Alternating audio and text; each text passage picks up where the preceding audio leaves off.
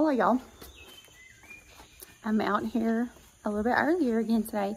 It's really not super early. It's almost 8 o'clock. It's just that the sun is out because of our lovely summertime weather, daylight savings time, which I'm a huge fan of. But I like the winter too, when it changes and everybody gripes and complains and hates it. I like that too. All right, let's do a little Bible study. Remember, acronym STACK, Scripture, Thoughts, Application, Connection, Kingdom.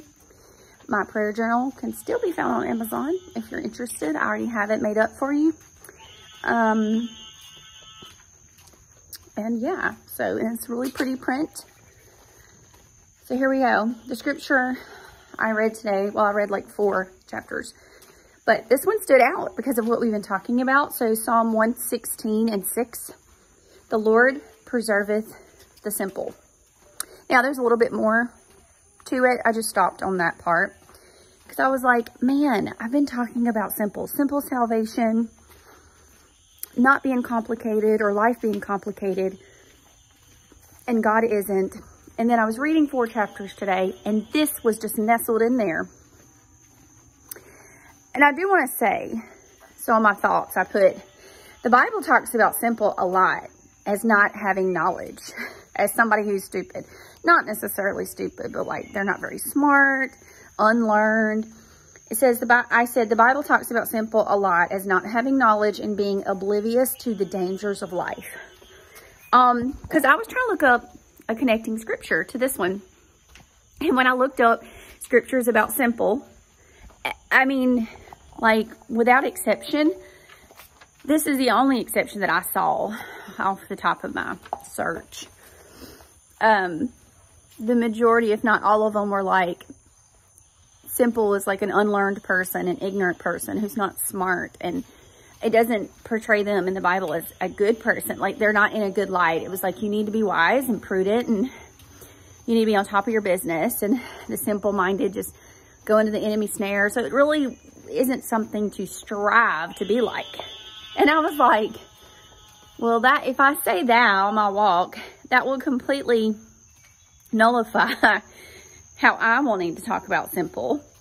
And the Lord preserveth the simple. I do think the Lord can keep us in our ignorance, you know. You know, even the Bible says that at one time God, you know, winked at ignorance. Like he turned an eye to it. But not anymore. He calls all men to repent. It's a different walk for a different day.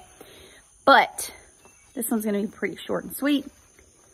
I've been trying, by the way, to get these walks under 15 minutes. I don't know if you've noticed. I've had a lot of 12-minute ones and 11.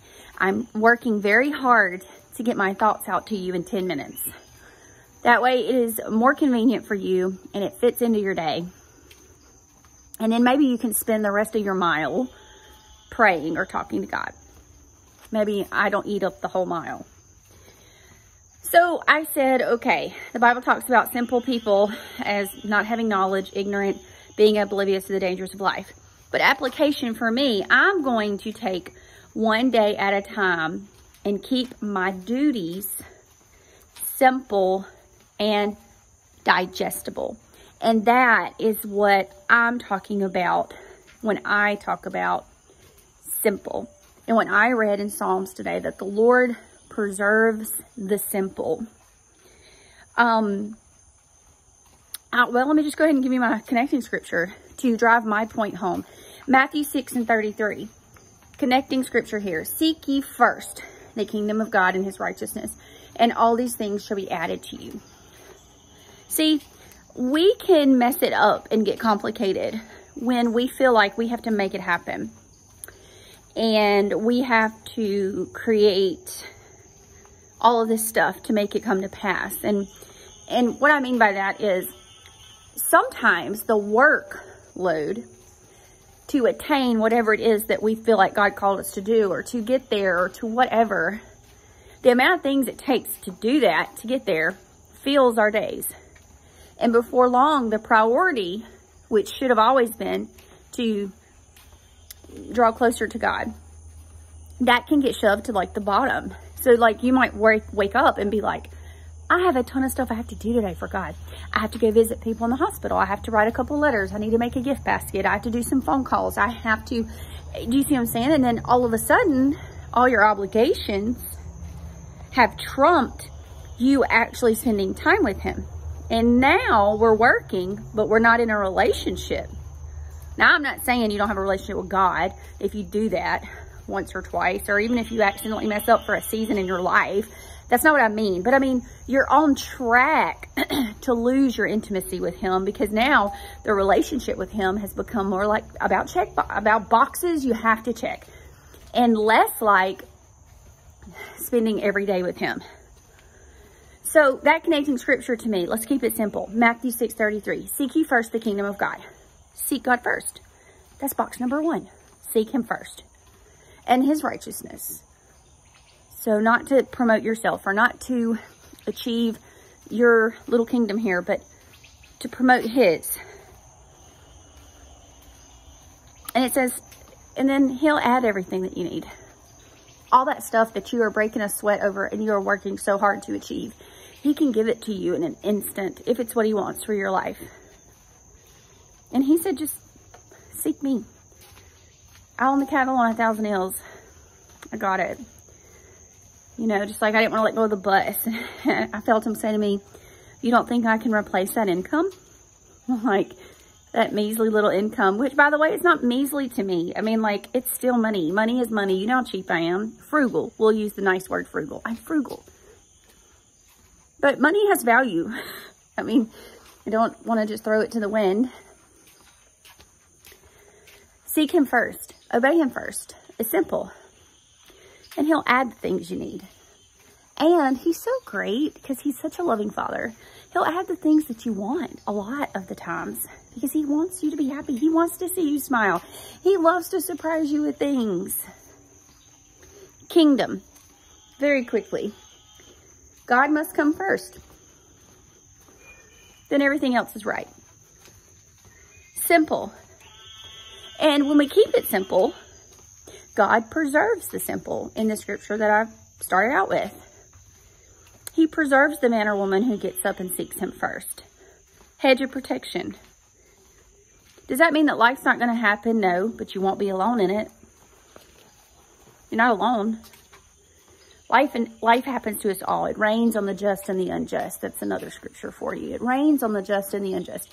We live in this world and in these bodies. We all are appointed to die at some point. So we're going to get sick, or we're going to go out in some other way. Like, we are still dealing with and contending with the sin of Adam and Eve in the garden. None of us get a free pass. None of us get organs that do not quit working. None of us get bodies that do not get old and not deteriorate. That's the nature of the life here. But he will be with us, like with us, till the end. It's just that simple. And he's going to preserve us.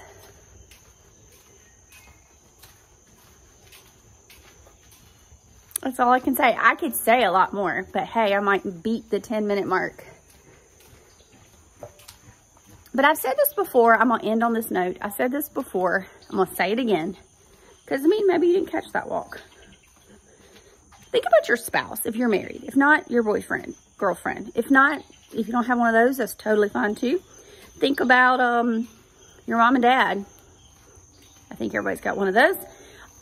Brothers and sisters, if you happen to have those, or even your friends. Now, if you live with this person, or if you're around them a good amount of time, people wake up every day in different moods, right?